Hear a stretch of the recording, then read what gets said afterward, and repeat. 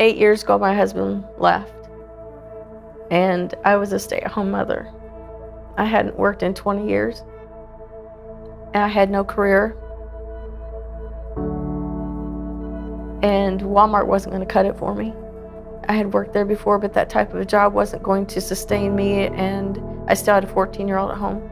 I wanted to go to school and improve myself, and I couldn't afford that, you know? And it's really scary when you're broke. It's a very scary world, and I don't have that kind of fear anymore. I mean, there's a reason that we've had the skills gap forever in this country. It is hard. It's a hard problem. It's not easy to solve. Every company is a technology company.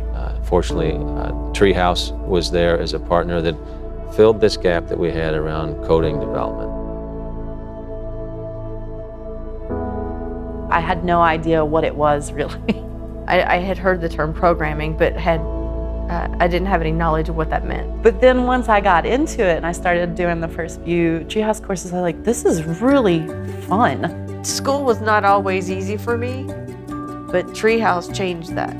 If I would have gone the traditional route, I wouldn't have a job right now. I wouldn't have any freelance work. I knew I was doing coding as a hobby, but no one ever said you can actually get a job in coding. You're not supposed to talk about coding for money, and people don't want to talk about it, but man, it's not just money, it's about your quality of life and your safety and your health.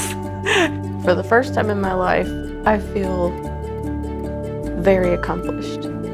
We started Treehouse because we could see that there was thousands of people being locked out of the tech industry, and we wanted to build a new path that was accessible and open. It's absolutely the reason why we come to work at